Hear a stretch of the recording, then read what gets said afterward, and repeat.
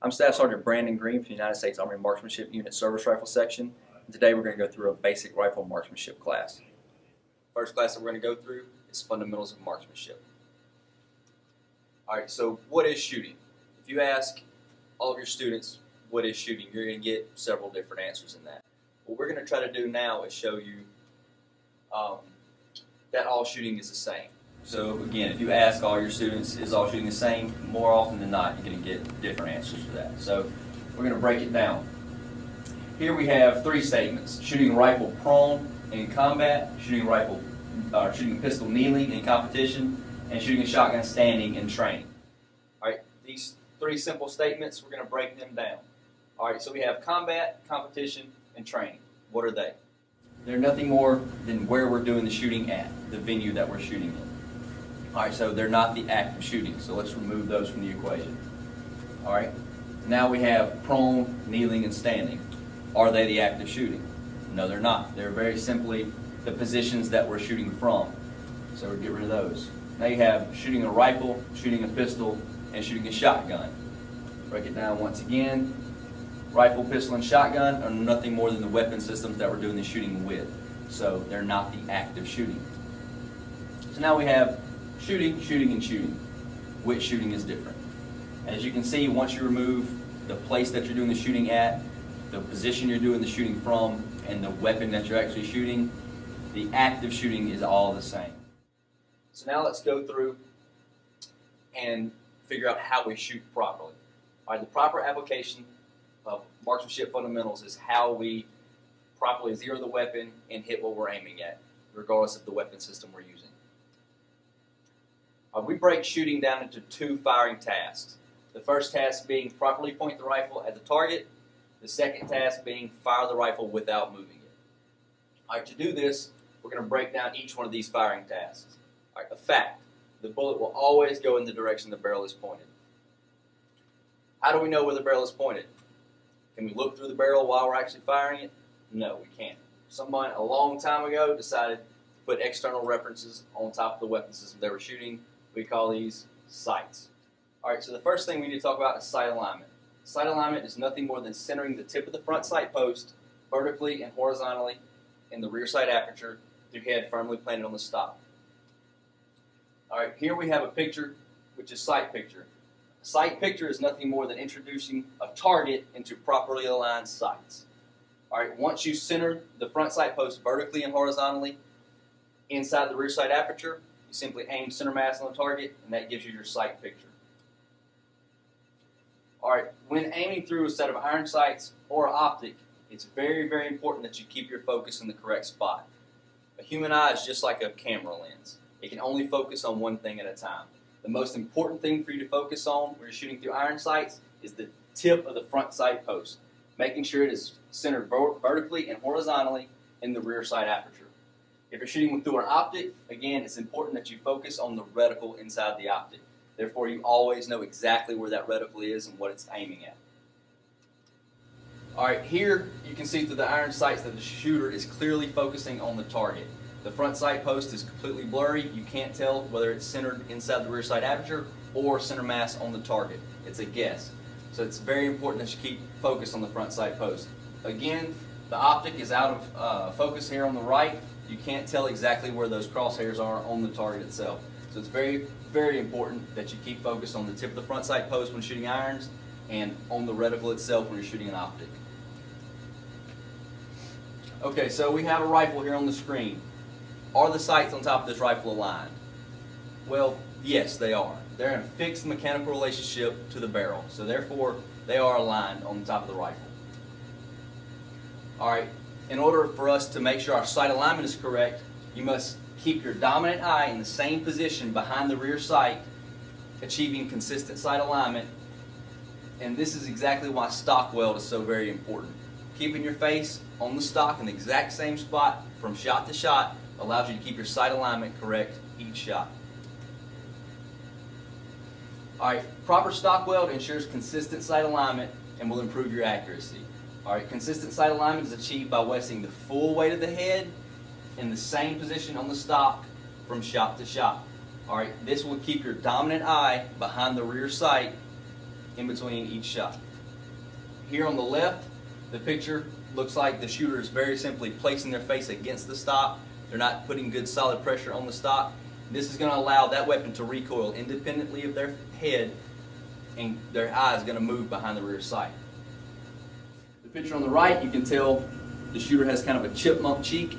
He is getting the full weight of his head on the rifle. This is going to anchor his face to the stock, and the rifle and his head are going to move in unison as the rifle recoils. This is going to help his eye remain in the exact same spot behind that sight. Alright, this is stock weld from the front angle. Alright, the correct way to look through the rear sights is to keep your head vertical and to keep the full weight of your head rested on that stock the entire time you're shooting. As you can see the picture on the left, the shooter's head is upright directly behind the sights. The picture on the right, again, the shooter is very simply placing their head against the stock, not putting any weight onto the stock, and that rifle is going to recoil independently of their face every shot. Alright, here we introduced some lines to show you the angle of the head and the way it should be. The shooter on the left, again, full weight of the head pressing straight down on the stock. It's going to anchor their stock weld down exactly the way it should be. Okay, so stock weld brings us into aiming. Alright, a misalignment of the sights in your sighting system creates an angular error. Alright, this angle will increase as the distance gets farther. As you can see the picture on the left here, even though the front sight post is centered on the target, it is not centered vertically and horizontally in the rear sight aperture. Alright, this creates that angular error that's going to get bigger and bigger as the distance goes down range.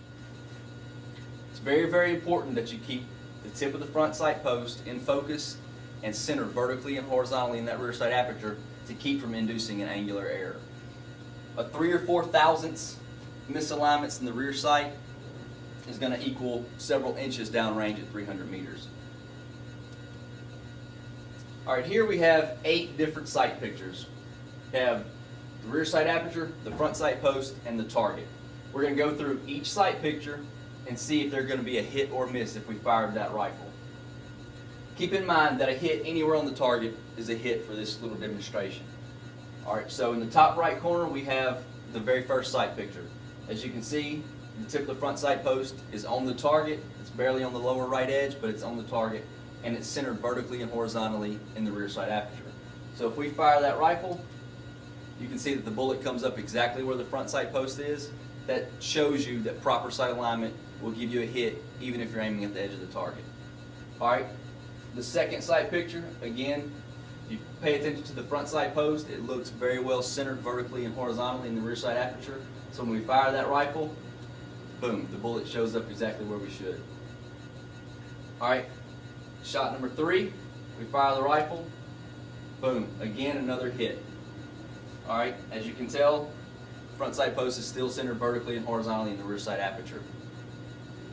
Target number 4, we fire the shot, boom. Alright, our shot comes up low. If you pay attention to the center of the rear sight aperture, vertically and horizontally, you can tell that the front sight post is much lower than center mass. This might only be a few thousandths of an inch on the actual sights themselves, but it equals several inches downrange at 300 meters. This is why sight alignment is so important. Alright, shot number 5. Boom. Fire the shot. Again, it comes up low. Look at the front sight post, and in relation to the rear sight aperture, you can tell that it's not centered. Alright, shot number 6. Fire the shot. The sights are aligned correctly. The hit comes up exactly where the front sight post is on target. Shot number 7. We fire the shot.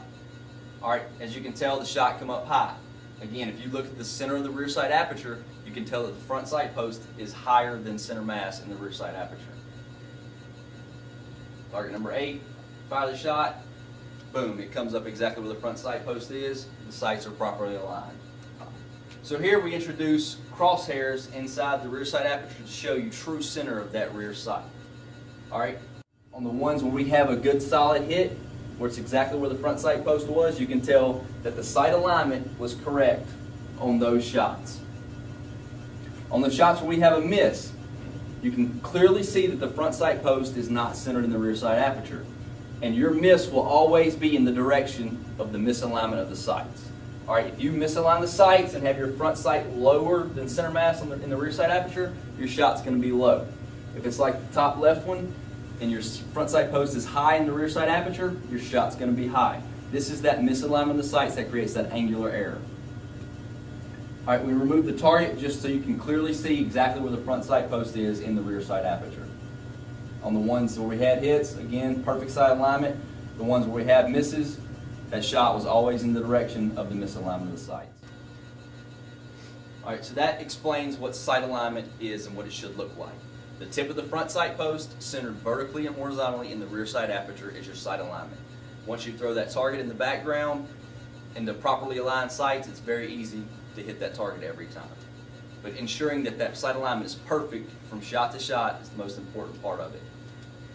This brings us into trigger control.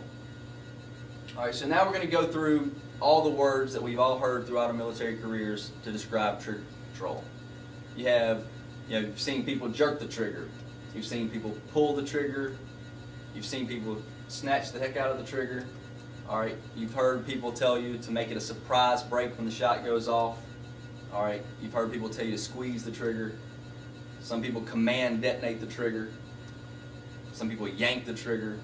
All right, the most important part of it, and what we try to teach to all of our students, it doesn't matter if you squeeze a trigger slowly or if you try to have it go off a little bit quicker.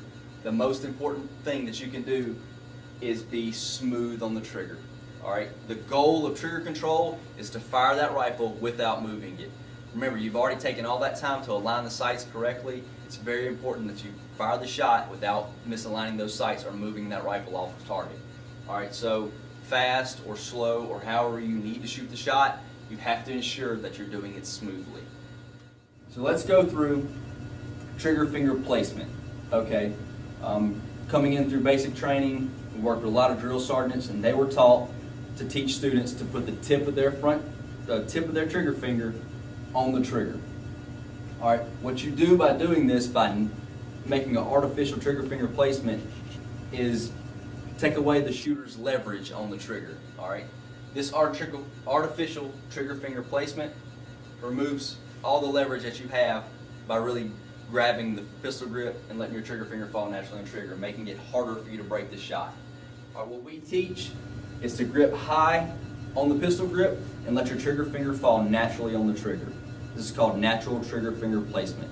It's very important that you do this. This will allow you to have a maximum amount of leverage that your hand can and fire that rifle without moving it. So here you can see that the shooter has a good high firm handshake grip, good tight grip on the pistol grip, and their trigger finger is naturally on the trigger wherever it should be for that person's hand. All right. Again, proper placement of the trigger, of the firing hand on the pistol grip and the trigger finger on the trigger is going to allow you to squeeze that trigger straight to the rear without moving the rifle.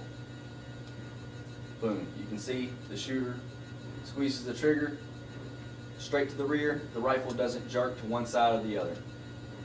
All right, it's very important that you have that natural trigger finger placement on the trigger. All right, so now that we know how to properly align the sights and fire the rifle without moving it, our next step in the process is to follow through. Most shooters have never heard of follow through. They don't know what it is. All right, so let's explain it. Follow through is nothing more than continuing to apply the two basic fundamentals of marksmanship through the entire shot process until recoil has ceased. All right. This is nothing more than keeping your eye focused on the front sight post, your head on the rifle, and the trigger finger to the rear throughout the entire shot process until recoil has ceased. All right, we check and enforce follow through by having the shooter call their shots. All right, calling your shot is nothing more than telling your coach or your battle buddy exactly where that front sight post was on the target when the shot went off. If you're not watching the sights correctly, and if you're not being smooth on that trigger, you can't tell your coach exactly where that shot was when the rifle was fired. All right, so calling your shot causes the shooter to emphasize concentration on the front sight post. That shooter needs to be focused on the front sight post, ensuring that it is centered both vertically and horizontally in the rear sight aperture and centered on the target. All right, so as long as that shooter is focusing on that front sight post, they should be able to tell you exactly where that shot's going to come up on target.